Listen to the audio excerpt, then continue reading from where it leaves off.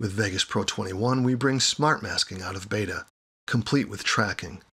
Smart Masking enables me to pick the specific objects in an image or video that I want to build a mask around, and then automatically builds the mask for me. And, in video files, I can track the object and create a series of masks that follow the motion of the object. In this scene, let's mask the woman out with Smart Masking and create a different effect. From the Video Effects window, I'll add the Smart Mask plugin to the clip. First, we'll need to analyze the video, so I click the Analyze button. The Smart Mask plugin identifies objects that the AI recognizes and puts rectangles around the objects it finds in the video preview window.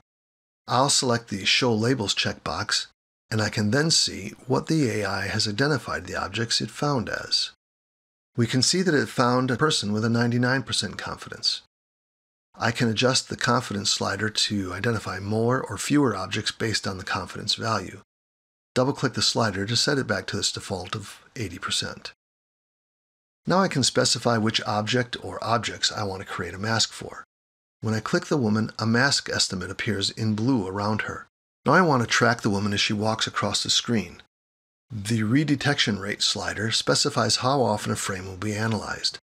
By default, the tool analyzes about 3 times per second. The tool then uses optical flow technology to estimate the mask on the frames between. I want the highest accuracy, so I'll set the Redetection Rate slider to 1 so it analyzes every frame and doesn't have to estimate in between frames. Now to track the woman's movement, I click the Start Tracking button. After a few moments, tracking is complete. You can see the keyframes in the animation timeline that have been created to track her movement. If I had not analyzed every frame, I can step through the video to check the mask at each frame. If I'm not happy with the mask accuracy, I can click the Correct Mask button. I can continue to do this for all frames if I like. Since I analyzed every frame, the Correct Mask button isn't available. I've already got my best results. Now that we've tracked her, I click the Create Mask button.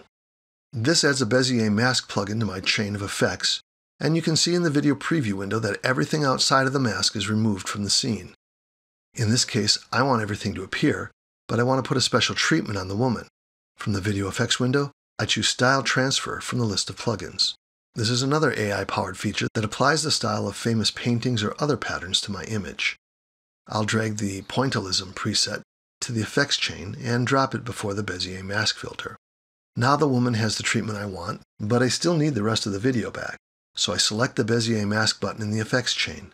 Under the general options, I select the Mask Effects checkbox. This transforms the mask to showing just the effects in the chain.